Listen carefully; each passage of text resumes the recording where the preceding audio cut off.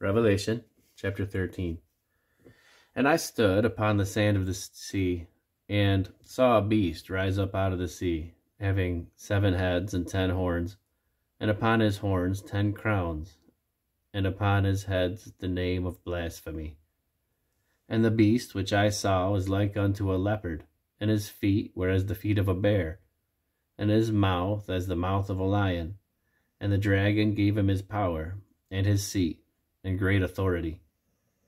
And I saw one of his heads, as it were, wounded to death, and his deadly wound was healed, and all the world wondered after the beast. And they worshipped the dragon, which gave power unto the beast, and they worshipped the beast, saying, Who is like unto the beast? Who is able to make war with him? And there was given unto him a mouth speaking great things and blasphemies, and power was given unto him to continue 42 months.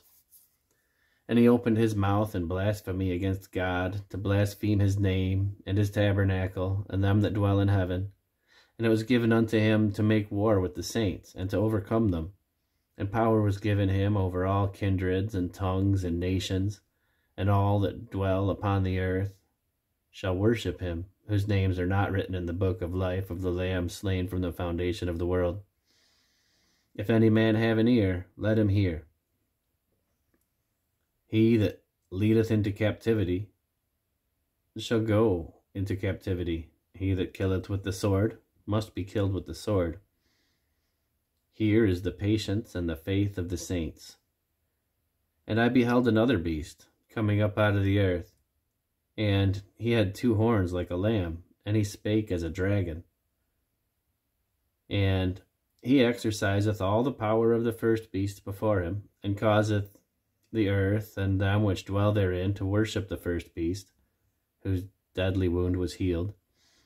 And he doeth great wonders, so that he maketh fire come down from heaven on the earth in the sight of men, and deceiveth them that dwell on the earth by the means of those miracles which he had power to do in the sight of the beast, saying to them that dwell on the earth that they should make an image to the beast, which had the wound by the sword, and did live.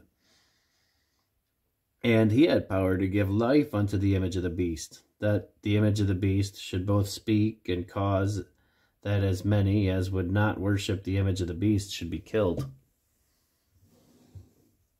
And he causeth all, both small and great, rich and poor, free and bond, to receive a mark in their right hand, or in their foreheads, and that no man might buy or sell, save he had the mark, or the number of the beast, or the number of his name.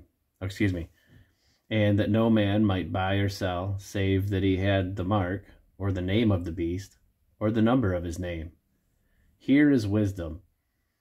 Let him that hath understanding count the number of the beast, for it is the number of a man, and his number is 666.